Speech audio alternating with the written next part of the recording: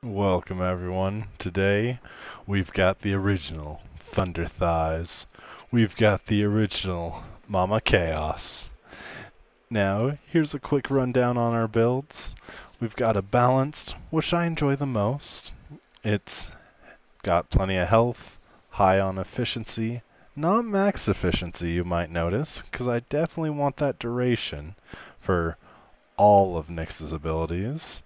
And we also have a build that is meant to only be played with a team, like a Saren or a Mesa, something with some gnarly lethal abilities, but is kind of squishy. We're going to hop into an empty config and break it down. We've got her 1, which is like, oh, you're commanding the enemy?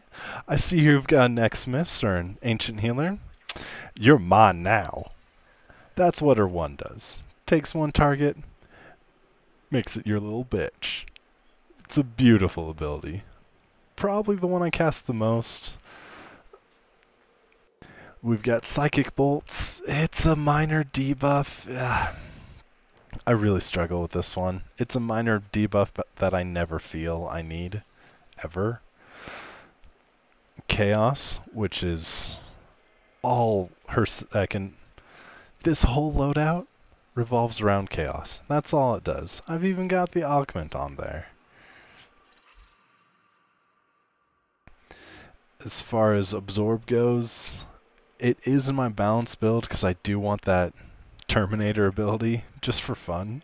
Nyx is a fun frame, not a meta frame. Let's get that straight right now. Now I could bore you with this one. I'm not going to. I'm going to jump right into the balance build. We've got durability, another odd form of durability. We have a ton of duration and a whole lot of duration, along with all the range. Aura, because always corrosive projection, right guys? Now, let's get some proper enemies in here. If I could spell. Wow, I must be on holiday or something. So, we are actually going to unpause them. Thanks, guys. Let's go ahead and let the chaos spread. As you might notice, I don't have to worry about a single enemy right now. And look at how long that's lasting! I got another 40 seconds of this. In ESO, this is an amazing ability. Your Saren will never have to heal anything at all. She will just blow through everything. But, you know, let's get some damage going. We're gonna take him. Oop. And he is now ours. The AI does do some weird things in the simulacrum, and how you should be using her 1, find an X-Miss, cast your 1 on that, then cast your 3. Oh, looks like it ran out.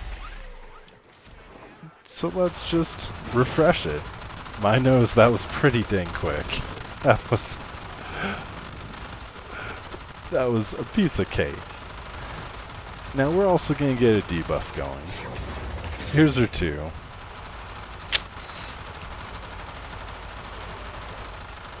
Yeah, I don't see any difference either. That's the problem with her 2. But let's hop down into the thick of it and go full Terminator. I love this. As you might notice, self-damage does not do anything for you here. But the enemy is just, they can sit here and light me up all they want. I'm invulnerable, and I can move. Now, I can't roll, I can't slide, I really can't do anything. It's just going to explode when I run out. Now, if you do take damage...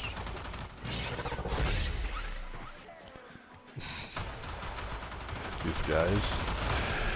If you do take damage, you can really just hop into your absorb and it'll take care of anything that you were going to worry about.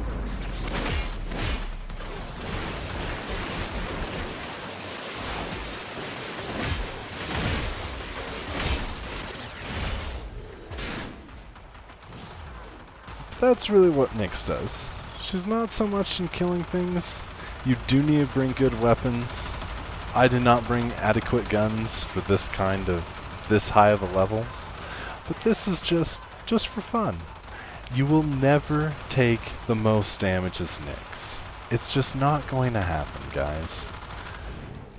You're never going to do it. And you shouldn't try to. Nyx is for fun. Nyx is for helping out your teammates. Enjoy good old Thunder Thighs with the Pterodactyl head and just play the game. Don't worry about it. If you guys enjoyed this, go ahead and leave a like and subscribe, and I hope you all have a great new year.